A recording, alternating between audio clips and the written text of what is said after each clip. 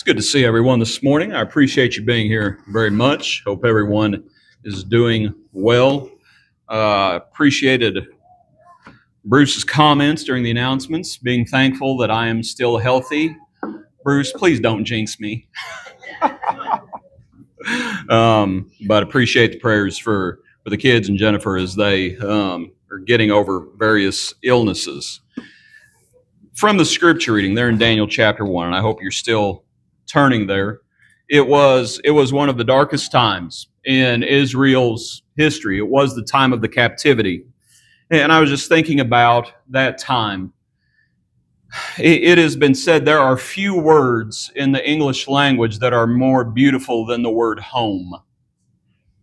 And we appreciate home. Gone for the gospel meeting for the week a couple of weeks ago. And as much as I enjoyed being there, it was nice to come home. And it's always nice to go where mom and dad are and to think about home as well, from growing up there and things along those lines. You know, as I'm sure you've seen videos and pictures of what's happening down south right now with the hurricane. And so many people have lost their homes. And you see what's happening. And it's just devastating. I want you to think about Daniel and think about the time of the captivity. Because there in Daniel chapter 1, where we read, as it talks about Jerusalem had been besieged in the 3rd year of the reign of Jehoiakim, king of Judah, Nebuchadnezzar, king of Babylon, came to Jerusalem and besieged it. And the Lord gave Jehoiakim, king of Judah, into his hand. And Jerusalem was destroyed. How would you, in perhaps some of y'all's lifetimes, to think back to the early 1940s and think about Pearl Harbor and think about how devastating that was. That all of a sudden someone from another country set foot on our soil and started killing people. Just think about that idea. And that was, of course, those islands in the Pacific. And, of course, it was the time of war. But now imagine if someone were to come to this country, destroy our capital, and actually take us back to their country. And think about how horrible that would be, because that is the situation with Israel. That Jerusalem had been besieged, and it was all God's doing. It was all God's doing, that God gave, as it says, the Lord gave Jehoiakim, king of Judah, into his hand, into Nebuchadnezzar's hand, with some of the articles of the house of God, which he carried into the land of Shinar. If you've ever heard that name Shinar before, back in Genesis chapter 11, Shinar was the place where they started making bricks. They start making bricks, and they're building this tower up into the heavens, it says. And the Lord looks at them and frankly rebukes them and comes down and scatters them across the land.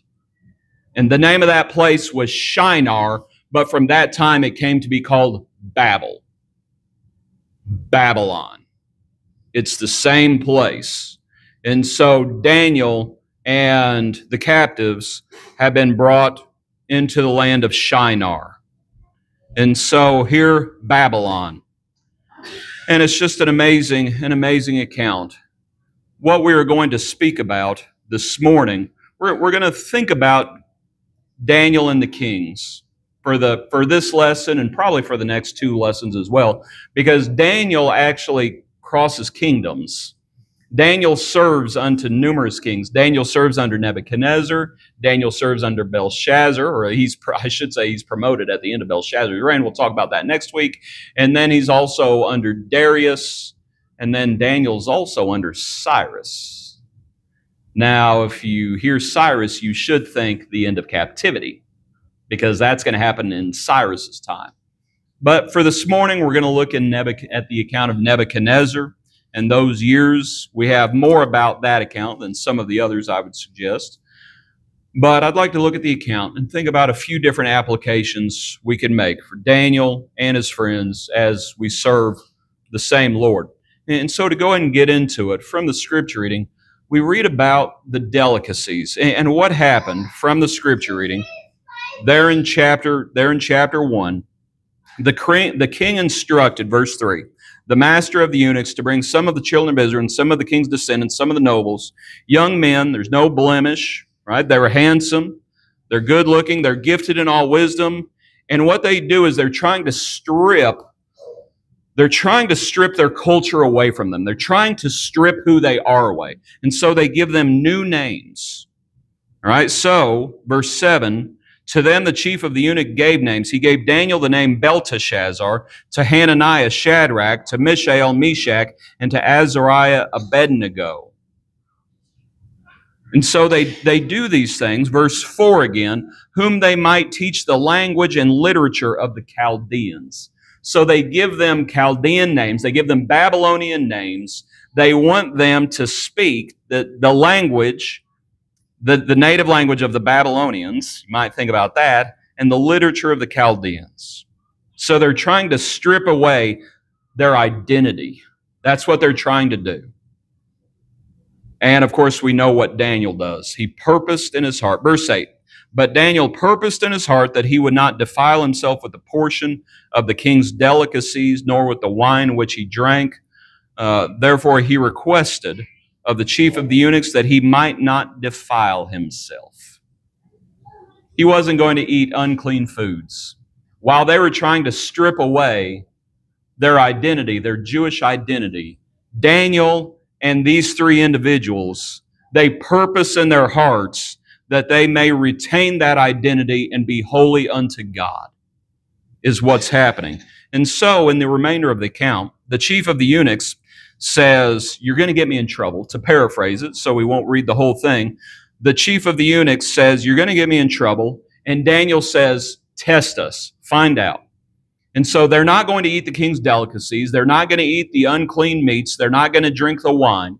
And they say, we're only going to eat vegetables to eat and water to drink. Verse 12, test your servants for 10 days. Give us these things, vegetables and the water, and then come back after that set amount of time and see if we are becoming emaciated or see if whether we're actually healthier. And lo and behold, the eunuch comes back, and guess what? They're actually healthier. And so the eunuch says, okay, this should be fine, and allows them to eat vegetables and water.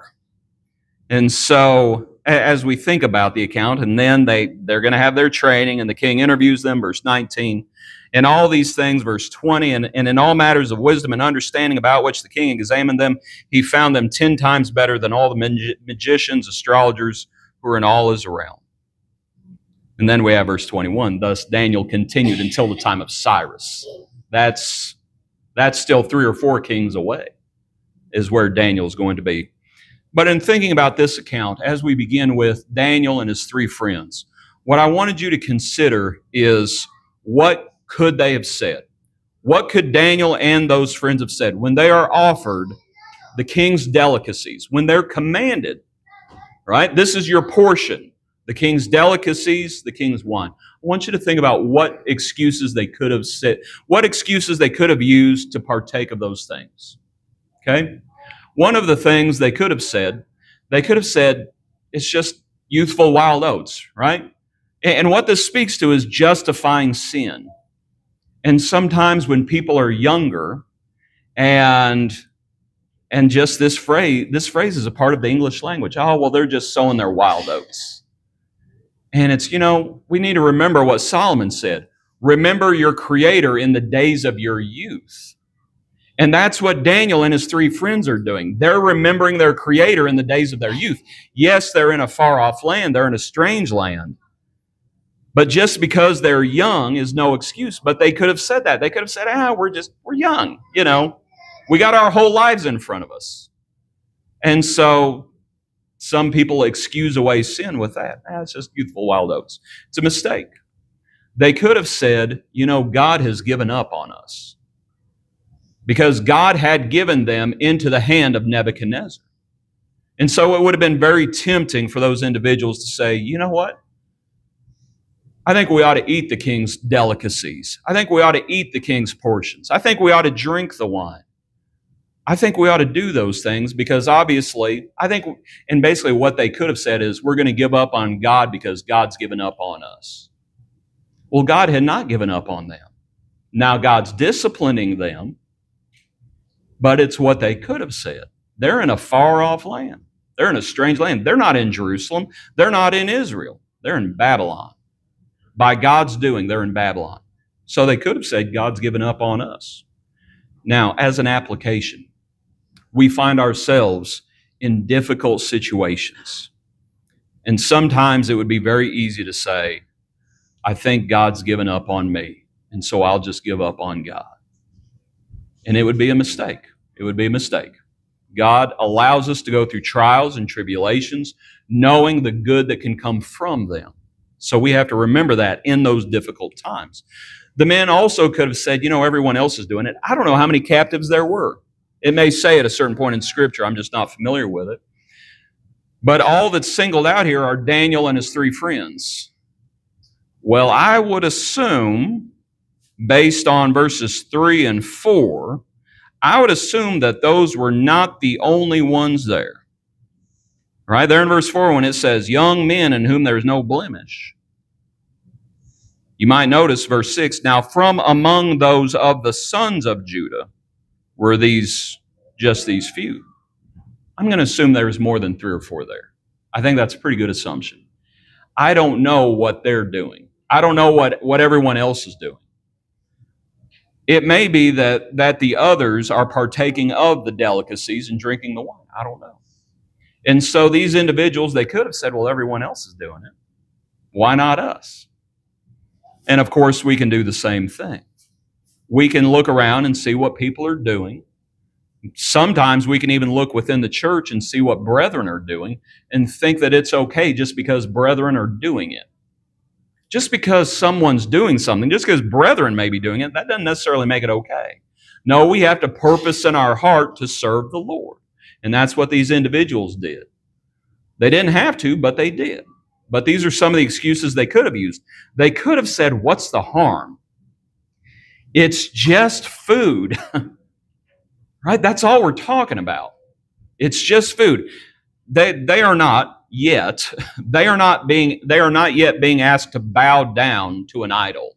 We'll get there eventually, but this is just food. This is just certain meats, whatever it is, the king's delicacies, and the wine. They could have said, what's the big deal? I mean, this is small stuff. It's just food. We have to be careful with that mentality as well. We know what the devil's looking for. The devil's just looking for a foothold. The devil's looking for a small opening. And so when we look at things and we say, that's a tiny issue. Well, that may be the very issue. That's the very place the devil's looking for to get into our lives.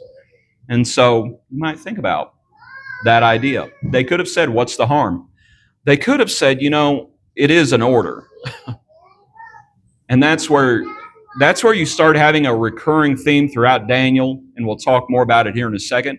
But they could have said, we've been told to do this. And that gets into an area where we better be real steadfast. Because what's happening now is they're not in Israel.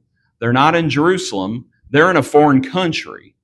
And when the king gives an order in the foreign country, what should you do? Right? And so this speaks to respecting authority. But when it comes to respecting authority, the question is, what happens when man's law conflicts with God's law? And we have to say, should we listen to man or to God? But what a lot of people will do, a lot of people will say, well, it's an order and I got to do it. A lot of people say it's man's law, it has to be. Not if it conflicts with God's law. But that's what they could have said. They could have said any one of those things on the screen. And they didn't. They did not use any of those things as an excuse. They purposed, Daniel and these other individuals, Daniel specifically spoken about, he purposed in his heart that he would not defile himself with the portion of the king's delicacies, nor with the wine which he drank, and therefore he spoke to the chief of the eunuchs that he might not defile himself. He steps out and he asks for this. and the Lord is with them. And I'll say that as well. The Lord was with them.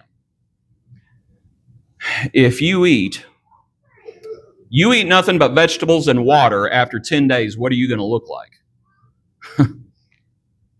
Right? They understood these things. What the king is wanting them to do is to fill themselves, frankly, with protein, right? In an effort to plump them up. Protein builds muscle, all right, to make them more healthy. So the king is saying that's what the king wants. And so Daniel, when he says, let us just drink vegetables and water, and then come and examine, and after 10 days, verse 15, their features appeared better and fatter in flesh. All right, this is not dietary advice if you want to add. This is not dietary advice. My point is, the Lord was with them. This was an unnatural thing, but the Lord was with them, and they appeared healthier, and, verse 15, they appeared better and fatter in flesh. They could have used any of these excuses, and they didn't. Even though they're young, even though they're in a strange land, even though they've given the order, even though their brethren may have been doing these things, they didn't use any of those excuses. They purposed in their heart to follow the Lord. Now we need to think about the king's dreams. So, come over to chapter 2, in Daniel chapter 2. Let's read the first 6 verses. It says, now, in the second year of Nebuchadnezzar's reign, Nebuchadnezzar had dreams, and his spirit was so troubled that his sleep left him.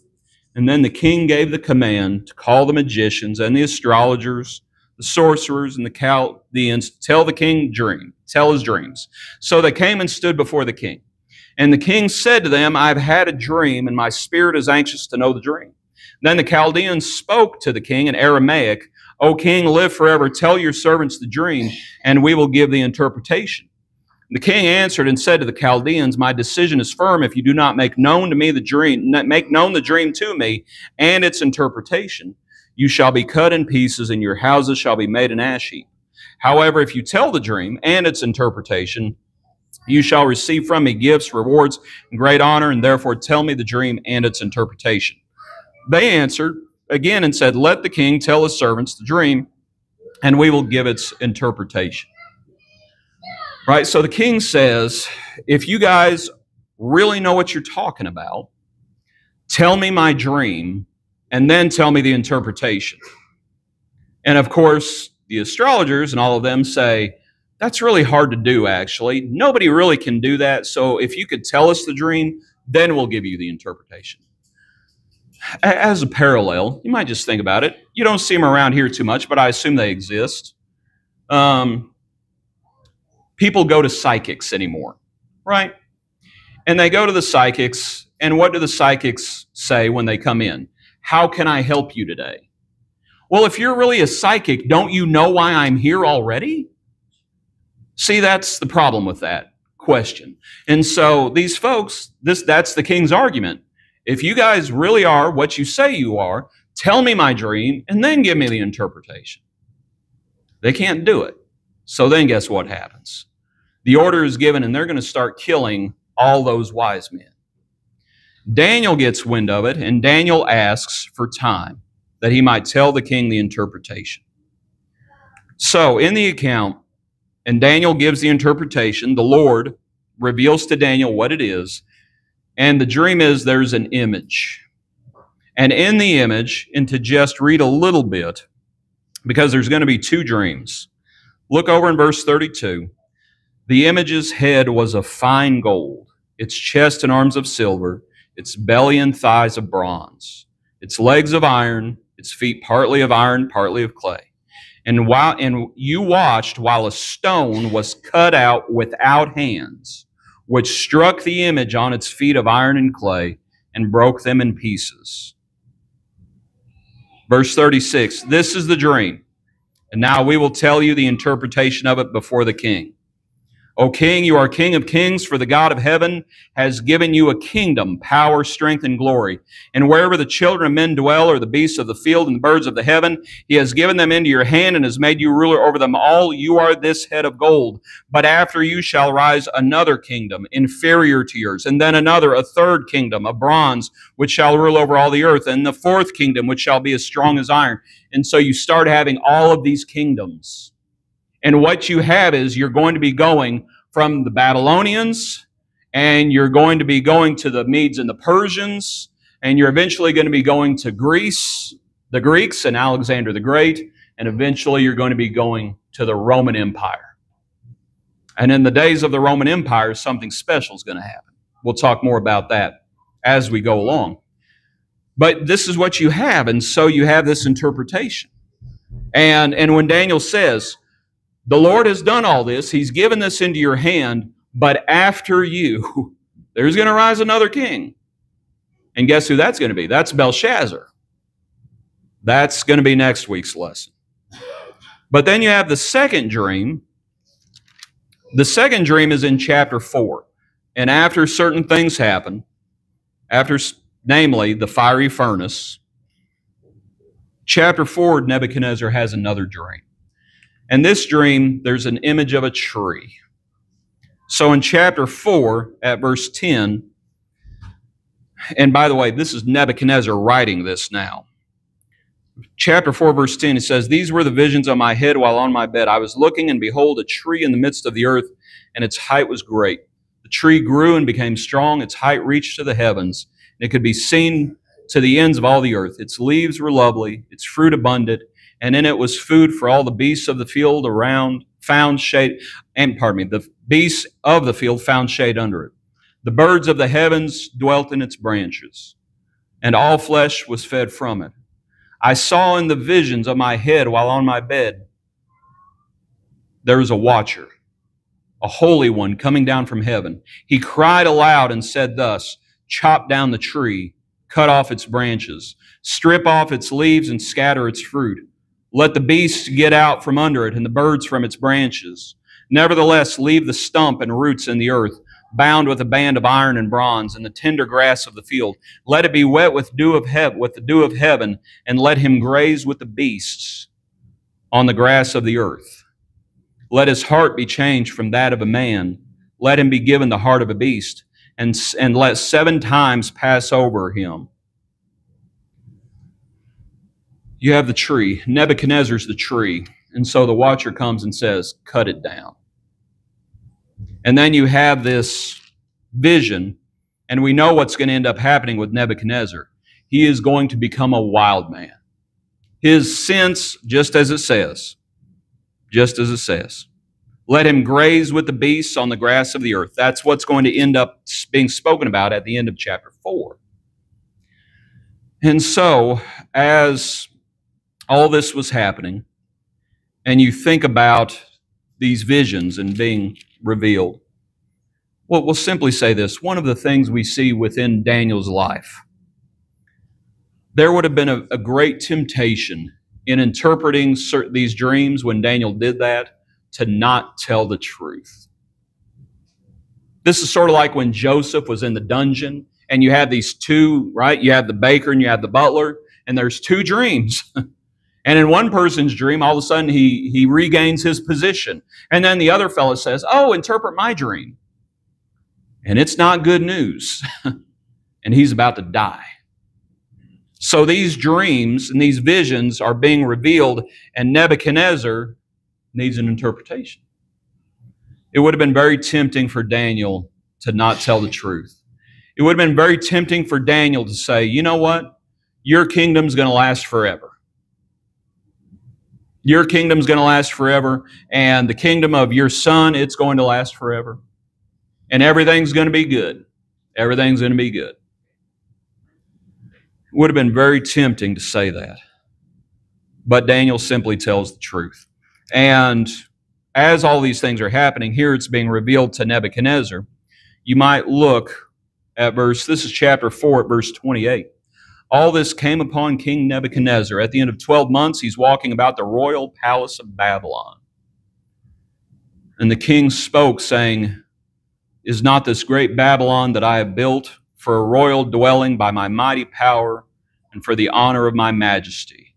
And while the word was still in the king's mouth, a voice fell from heaven. King Nebuchadnezzar, to you it is spoken, the kingdom has departed from you, and they shall drive you from men, and your dwelling shall be with the beasts of the field. They shall make you eat grass like oxen, and 7 times shall pass over you. Most commentators, they think that 7 times, that is not 7 days, that is not 7 weeks, they think that's 7 years. Just because of how he's described. Says, until you know that the Most High rules in the kingdoms of men and gives it to whomever he chooses, that very hour the word was fulfilled concerning Nebuchadnezzar. He was driven from men and ate grass like oxen. His body was wet with the dew of heaven till his hair had grown like eagle's feathers. That doesn't happen in a few days. His hair had grown like eagle's feathers and his nails like bird's claws. So most scholars think that that was 7 years. At the end of that time, Nebuchadnezzar lifted his eyes to heaven. Verse 34. His understanding returned to him. He blessed the Most High and praised and honored him who lives forever. For his dominion is an everlasting dominion, speaking of God's dominion. His kingdom is from generation to generation. All the inhabitants of the earth are reputed as nothing. He does according to his will in the army of heaven and among the inhabitants of the earth. No one can restrain his hand or say to him, what have you done? At the same time, my reason returned to me, and for the glory of my kingdom, my honor and splendor returned to me. My counselors and nobles resorted to me. I was restored to my kingdom, and excellent majesty was added to me. Now I, Nebuchadnezzar, praise and extol and honor the King of heaven, all of whose works are truth and his ways justice, and those who walk in pride he is able to put down. To think about the visions and the dreams that were given and the understanding of those things.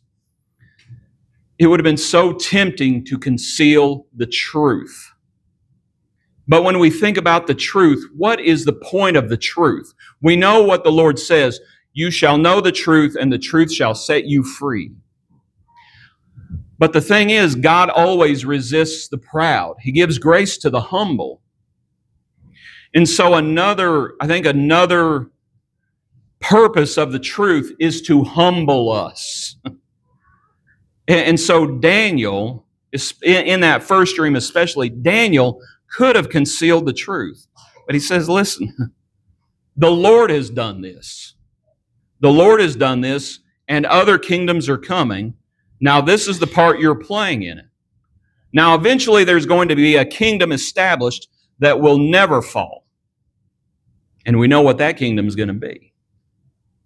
Those words were said to Nebuchadnezzar. Now, if you're Nebuchadnezzar at that point, what should you be looking for? I want that kingdom. I should have put a picture in the PowerPoint for today. There's a museum in Germany. It's called the Pergamum Museum, actually. And in the Pergamum Museum, they have excavated the gates of Babylon. And they have reconstructed them in that museum. If you have a chance this afternoon, pull that up. And it's just this huge gate made from blue stones, lined with these figures of these animals, lions and giraffes and all manner of beasts. And it's through those gates that Nebuchadnezzar would have walked. We know of the wonders of the ancient world. We know what one of those wonders was. It was the hanging gardens of Babylon. And there Nebuchadnezzar is, and he says, look at all that I've done. Look at all that I've built. And the Lord says, effectively, it's just like in the New Testament and the foolish farmer. You fool, this night, this is what's going to happen. And I was wondering this week about, it says they drove him. They drove him out. And so I wonder if what happened is this. I wonder if that he did not lose his senses and start acting like an animal in the palace, and they had to drive him out. They had to drive him out because he had lost his senses, because the Lord took it away from him. But in all these things, we have the truth. We have the visions revealed, and we have Daniel in that first dream, he could have very easily concealed the truth, and he doesn't. The truth humbles us. To think about this idea. Do you know who's going to win the election in November? I don't know. I don't know. I don't know. I don't know. I don't even know if we're still going to be here in November. I don't know when the Lord's going to return.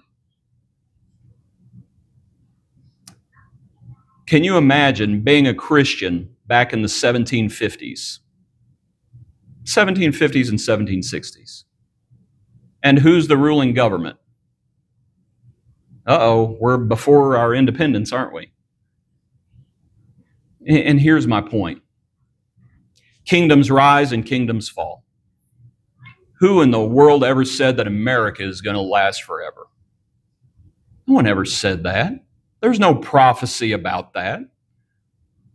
God rules in the kingdoms of men. Whether they rise or fall, this is one of the themes of Daniel. Daniel was faithful to God across the kingdoms. It did not matter who the king was. And so here, as you have these dreams, the truth humbles us. America is not God's kingdom. The church is God's kingdom. That's the truth. And the truth should humble us. We are thankful for the country we live in, and we're not trying to denigrate the country. That's not what we're trying to do. And that's also one of the things that you see in Daniel. Daniel speaks to pagan kings, and he says, "O king, live forever." He was respectful to those kings. And as much as it did not conflict with God's law, he submitted to those kings. And he served those kings regardless of king and regardless of kingdom. But in all things, he was looking to God. And he was looking towards, frankly, the coming Messiah. And so that truth should humble us. That truth should humble us. That the country we live in, while we are thankful for it, and while we pray for those that are in authority, the truth is that our citizenship is in heaven. And so we set our minds on things above and not on things below. And doesn't mean that we put our head in the sand concerning things happening around us. Doesn't mean that we're not concerned about elections and things like that, whatever the case. But the truth humbles us. And we recognize our place in everything, and we recognize God's place in everything. So we might think about the truth and not concealing the truth as well. We need to speak about the fiery furnace. In chapter 3, in between the two dreams, the two visions, you have, of course, the account of Daniel's three friends disobeying the king because an image has been made. In Daniel chapter 3, verse 1, Nebuchadnezzar the king made an image of gold whose height was 60 cubits and its height was 60 cubits, its width 6 cubits. He set it up in the plain of Dura in the province of Babylon. And so at the unveiling of this image, as the music is played, the law is going to be written. The command is going to be that every knee has to bow to the image that King Nebuchadnezzar had set up. Verse 7. And so at that time, verse 8, certain Chaldeans came forward and accused the Jews and spoke to King Nebuchadnezzar, verse 9, "O king, live forever." And they tell them about these individuals who will not bow the knee. Verse 12, "There are certain Jews whom you have set over the affairs of the province of Babylon, Shadrach, Meshach, and Abednego. These men, O king, have not paid due regard to you. They do not serve your gods or worship the gold image which you set up." And Nebuchadnezzar, in a rage and a fury, gave the command to bring those three individuals. And so they brought them, and Nebuchadnezzar says in verse 14, "Is it true that you do not serve my gods or worship the gold image which I've set up?" If you're ready at the time, verse 15, when you hear the music, he says, bow the knee. Right? When you hear the music and you see that image which I have made, bow the knee. But if you do not worship, you shall be cast immediately into the midst of the burning fiery furnace. And who is the God who will deliver you from my hands? Shadrach, Meshach, and Abednego answered and said to the king, O Nebuchadnezzar, we have no need to answer you in this matter. If that is the case, our God whom we serve is able to deliver us from the burning fiery furnace, and he will deliver us from your hand, O king. But if not, let it be known to you, O king, that we do not serve your gods, nor will we worship the gold image which you have set up. They say, our God is able to deliver us, but if he allows us to perish in that fire, so be it. We're not bowing the knee. We're not obeying that command. And so what they do is they respectfully defy the king. And that is the recurring theme throughout Daniel. They respectfully defy the king. You might consider it. The furnace was prepared. They're thrown in. They actually heated the furnace 7 times more than it was usually heated in verse 19. The command was given. Certain mighty men of valor who were in the army, they were to bind Shadrach, Meshach, and Abednego and cast them into the furnace. And these men were bound in their coats and their trousers and their turbans and their other ornaments, and they were other garments, and were cast into the midst of the burning fiery furnace. And therefore, because the king's command was urgent, and the furnace exceedingly hot, the flame of the fire killed those men who took up Shadrach, Meshach, and Abednego. And these 3 men, Shadrach, Meshach, and Abednego, fell down, bound into the midst of the burning fiery furnace. And then King Nebuchadnezzar was astonished, and he rose in haste and spoke, saying to his counselors, Did we not cast 3 men bound into the midst of the fire? They answered and said to the king, True, O king. Look, he answered, I see 4 men loose, walking in the midst of the fire, and they are not hurt. And the form of the 4th is like the Son of God. Then Nebuchadnezzar went near the mouth of the burning fiery furnace and spoke, saying, Shadrach, Meshach, and Abednego, servants of the Most High God, come out and come here. And then Shadrach, Meshach, and Abednego came from the midst of the fire. And the satraps, administrators, governors, and the king's counselors gathered together, and they saw these men on whose bodies the fire had no power. The hair of their head was not singed, nor were their garments affected, and the smell of fire was not on them. Nebuchadnezzar spoke, saying, Blessed be the God of Shadrach, Meshach, and Abednego, who sent his angel and delivered his servants who trusted in him. And they have frustrated the king's word and yielded their bodies that they should not serve nor worship any god except their own God. Therefore I make a decree that any people, nation, or language which speaks anything amiss against the God of Shadrach, Meshach, and Abednego shall be cut in pieces, and their houses shall be made an ash heap, because there is no other God who can deliver like this. And then the king promoted Shadrach, Meshach, and Abednego in the province of Babylon, and then we have the second vision. Just an amazing account, and we simply say this. Is there a way and a time and a place to be defiant? There's a way and a time and a place. And that's one of the things we learn from the account. And we simply say what those individuals said, what those 3 men said. If we die, we die. That's fine. If we die, we die. Our God is able to deliver us, but if he allows us to perish, so be it. We're not bowing down to that God. We're not doing it. There is, needless to say, idolatry is still prevalent today. It just looks different. Covetousness is idolatry. I think politics can be idolatry. I think sports can be idolatry. I think family can be idolatry. And we simply say we're not going to bow down to that God. We bow down to the Lord. We bow down to Jehovah. Here, as we think about the fiery furnace, it's just an amazing account. And I understand why children love it so much. You know, if you've ever, you probably have even just, here in 2 or 3 months, how many people are going to burn fires in their fireplace? You know, and there you are, and you're just enjoying the fire, and you go someplace else and you smell, and what do you smell like? You smell like smoke.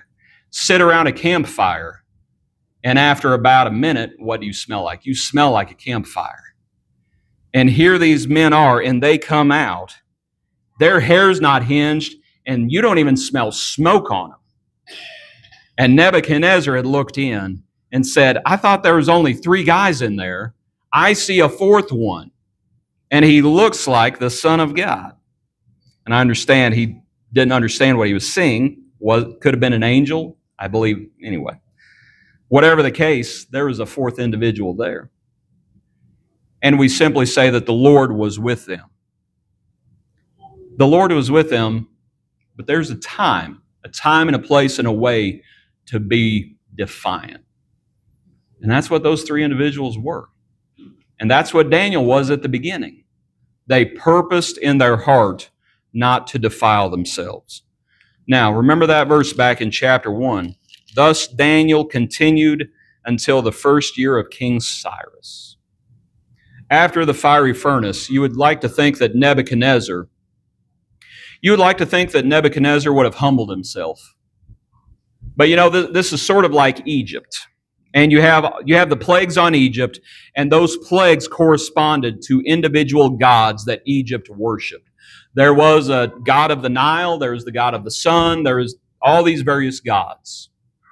But then the 10th plague was what? The 10th plague is on the firstborn, because one of those gods was Pharaoh himself. And so here Nebuchadnezzar is in the book of Daniel, and he sees in the account of these 3 individuals, and he sees someone there. And you can tell, and just think about the language he uses in that account. When Nebuchadnezzar says, I make a decree that any people, nation, or language which speaks anything amiss against the God of Shadrach, Meshach, and Abednego, against their God. Here's an idea. Why don't you make their God your God? That's what should have happened. But Nebuchadnezzar, however much time passes later, he's lifted up with pride. He's lifted up with pride, and he says what he says. Is not this great Babylon that I have built for a royal dwelling by my mighty power and for the honor of my majesty? He's worshiping himself. And then he turns into a wild animal. It's an interesting account. Daniel continues until the 1st year of Cyrus. He crosses kings and kingdoms. What Daniel is looking for, if you're familiar with Daniel, he's waiting for the end of captivity. He wants to know when captivity is going to end. And so as you think about the 70-year captivity, and he's looking forward to that time, and he's looking forward to the time when there's going to be another kingdom. And we're going to use that verse talking about that other kingdom as an invitation. In chapter 2, come back where we left off. In that first dream, and you have this image. But remember, in that image, and you have all of these body parts made from different things, whether it's clay or silver or gold or iron. But in the middle you have, as it speaks about, a stone that was cut out, spoken about. Stone was cut out without hands, verse 34. Come down to verse 39 and read the remainder of the interpretation of that dream. It says, you, O king, verse 39, but after you shall arise another kingdom, inferior to yours, and then another, a third kingdom of bronze, which shall rule over all the earth. And the 4th kingdom shall be as strong as iron, inasmuch as iron breaks in pieces and shatters everything. And like iron that crushes, that kingdom will break in pieces and crush all the others. Whereas you saw the feet and toes, partly of potter's clay and partly of iron, the kingdom shall be divided, yet the strength of the iron shall be in it, just as you saw the iron mixed with ceramic clay. And as the toes of the feet were partly of iron and partly of clay, so the kingdom shall be partly strong and partly fragile. As you saw iron mixed with ceramic clay, they will mingle with the seed of men, but they will not adhere to one another, just as iron does not mix with clay. And in the days of these kings, the God of heaven will set up a kingdom which shall never be destroyed, and the kingdom shall not be left to other people. It shall break in pieces and consume all these kingdoms, and it shall stand forever. Inasmuch as you saw that the stone was cut out of the mountain without hands, and that it broke in pieces the iron, the bronze, the clay, the silver, and the gold, the great God has made known to the king what will come to pass after this. The dream is certain, and its interpretation is sure. To think about these things, you have Babylon. Then you have the Medes and the Persians. Then you have the Greeks and Alexander the Great. And Alexander wept, for there were no more worlds to conquer. I can't remember exactly how old Alexander was when he died, but he was a young man. And you know what Alexander did not have? He did not have an heir. So this great Greek kingdom is divided amongst those in his army, if I remember correctly, different families or whatever it is. And so it's weakened. And then Rome comes in. And in the days of the Roman kingdom, another kingdom is going to be established. And that's what Jesus says. That's what Daniel says here, and that's what the Lord said. The Lord said there were some standing there who would not taste death till they saw the kingdom come with power. Well, what did they see? They saw the church. Where does the kingdom reside?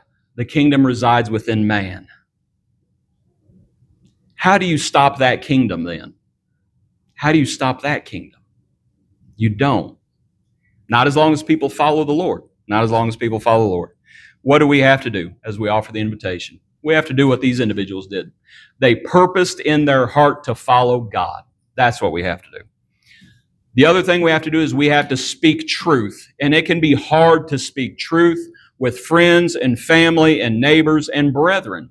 Sometimes it is very hard to tell the truth because the truth hurts. The truth hurts. But it's the truth. And it should humble us. And then what we do is what we do in all these things is we draw near to God. That's what Daniel's three friends did. They drew near to God, and what did God do to them in the fiery furnace? Draw near to God, and He will draw near unto you. So if you're here this morning, if you're not a Christian, put on Christ in baptism. Turn from your sins, confess that, yes, He is the Son of God, and be baptized for the remission of your sins. If you're not a Christian, be baptized into Christ. Unless we repent, we will all likewise perish. That's the Lord's truth. He who believes and is baptized will be saved. Draw near unto the Lord, and He will draw near unto you. Now here's the thing, not to make it political again. I don't know who's going to win the election in November, like I said. But I know who's already serving as Lord in Christ. I know God is on His throne. And I know the commands that He has given. And so we follow the Lord. We follow the Lord regardless of who our earthly leader may be. We follow the Lord. Very simple. The lesson is yours. If you're here this morning and need to respond to the invitation and becoming a Christian, if you are a Christian but you have need of prayers, for any reason, if there's any way we can help, please come this morning while we stand and sing today.